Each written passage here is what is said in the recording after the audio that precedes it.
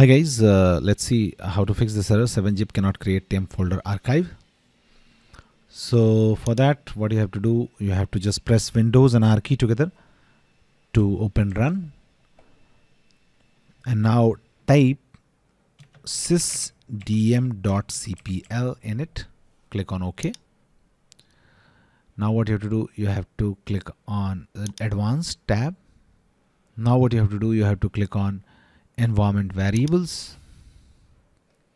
Now in the user variable section, there are two temp variables. We have to edit them. Let's first edit first one. Just remove everything before temp and slash and enter C colon. Okay. Similarly, just edit this also.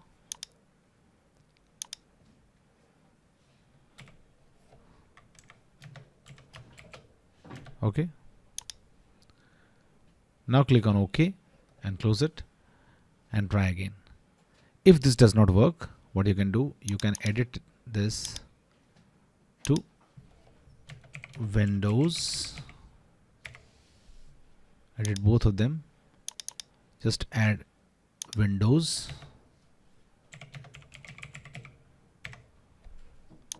and click on OK and try again. That's it guys. Please do like the video to support.